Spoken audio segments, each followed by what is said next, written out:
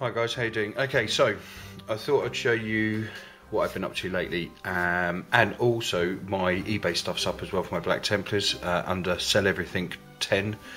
If you have a look at that, and there's some bits and pieces up there. So what have we got here? Well, I've got basically bases that I've been making, and I wanted to make bases, certainly something different from what I've normally been doing for obviously my four-door Terminators, and also I wanted to make some bases for my Custodians as well, because I've been stripping them off their bases because I wanted something a little bit special for them as well. So I'm going to be doing black and white tiling on the other bases that I'm going to be making. I'm thinking about casting some up, making some bases, but obviously I can't use the GW ones, so I'm going to be making my own and tooling those. Anyway, so that's just a thought in the future, food for thought. Anyway, so I thought I'd show you these ones. So I made a Dreadnought base, as you can see here. I mean, this is just lightly weathered. It's a lovely effect, and it's easy to make as well. These are made out of plastic card and PVA and sand. It's as simple as that. So I'm going to show you how to do some of these later.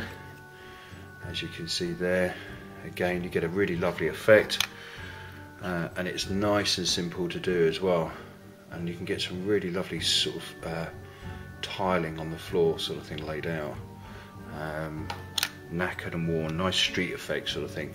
I was actually tempted to paint some gold flecks into it, but I thought these as just a tester would be really cool. I mean, I love this one. This one's really come out well. There's just a nice focus on that. Okay, so it's quite simple. So I'm going to clear this away. I'll come back to you and I'll show you. Okay, so first things first, you're going to need one plastic base, and you're going to need some plastic card which you've cut into a circle shape. Now the best way to do that is to place your base face down and then draw around it and then cut it out. It doesn't have to be perfect, but it gives you the basic shape. Then what you need to do is you need to get your craft knife, and be careful with this so you don't slice your fingers off. Is cut a line that way, cut a line, whoops, down this way. So you nearly cut my finger off, so be careful. And cut a line down, and another line down that way. Okay. Doesn't matter if it's not perfect, because we want it a little bit skew width. Okay, so just remember when you're breaking these apart where they go. Okay, so that's nice and simple. Then I'm going to take my super glue, and I'm going to start in the middle first, and I'm just going to lay out a line like that. And I'm going to take this flagstone, or this bit of plastic, and I'm going to lay it down on there. I'm going to take this one, which is the bottom piece, and I'm going to overlap it so that's stuck on there. And I want to leave a little bit of a gap. You can vary the size of the gap as well, that's not a problem. That goes on there like so. Nice and simple. Okay, so we're going to do the same here. Just lay a bit of super glue on there.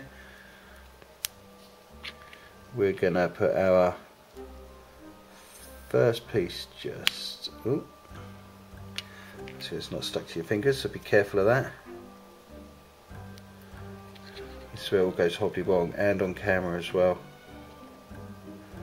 Okay, first piece goes there.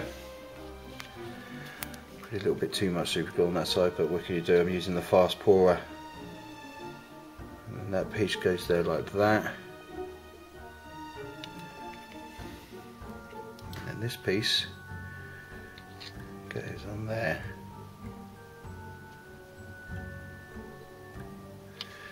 Okay, next.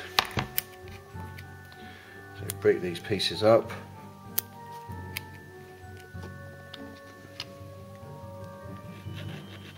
Just run some super glue over it. And what we do is stick that piece on there. Doesn't matter if it's slightly out. I mean, don't forget it's been a war. Tile's going to be broken. Things aren't always going to be how they should be. And then we'll stick this last final piece at the bottom, just there. Now, There we go. So take your activator, spray it. If you've got an activator or not, leave it to dry. And while that's drying, I'll see you in a minute.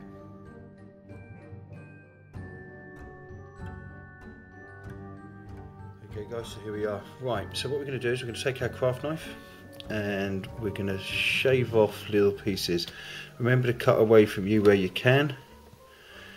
And what we're trying to do is just damage the plastic card, so it looks like we've got basically sort of erratic what do you call it, flagstones. I may even take that piece off actually, because when we come to adding the sand on, that gives us a bit more area to play on. Okay, so we'll just cut this down here. And another way is to dig your blade in and then just turn the piece around. Careful your fingers all the time. What we do is that gives us dips. Now you're not going to properly see this until we've painted it. This gives you a lovely effect.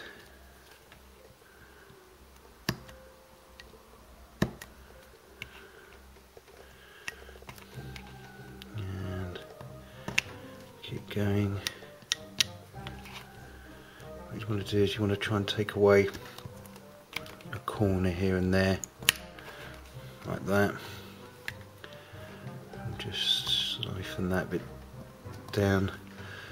Now I did all those bases, it took me about a day to sand them up and put them on and put a base coat on.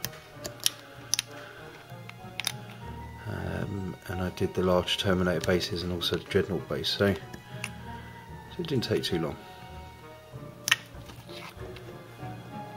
Okay, we just got to, oh, that bit's come off. In fact, that's probably better for us. Let's lose that piece altogether. And then we'll just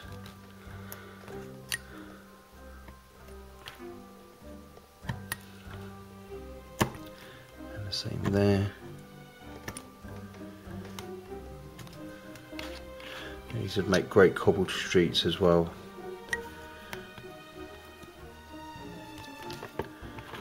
And we just go there like that. And just turn your base around again.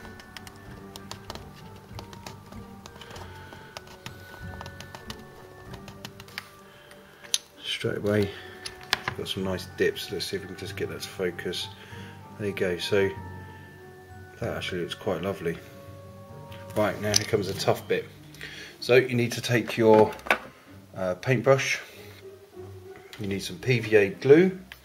Let's just get that sorted out. I'm just using the GW PVA glue at the moment because I've run out of the other stuff. And we'll just squeeze that out. There we go. And what we'll do is we'll take this,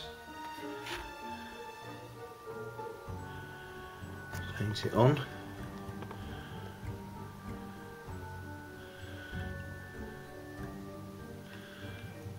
Like that, and let's get it in the gaps. And the same on the other side.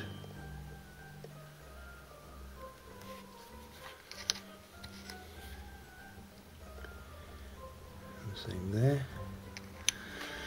Okay. And the great stuff about this is once we put our sand on, we can actually shift this around. So I'm just using sand that I've got. Basically, I'll just take this off. You can use any old sand. Just using sand that I bought in a pet shop.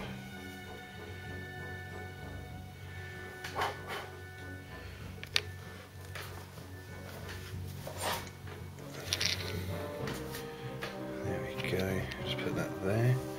Need a cotton bud. And what we can do is we can just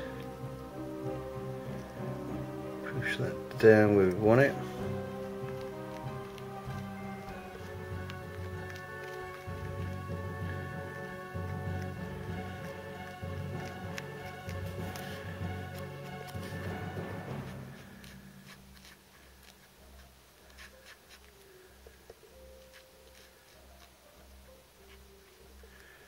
See, and it's that simple.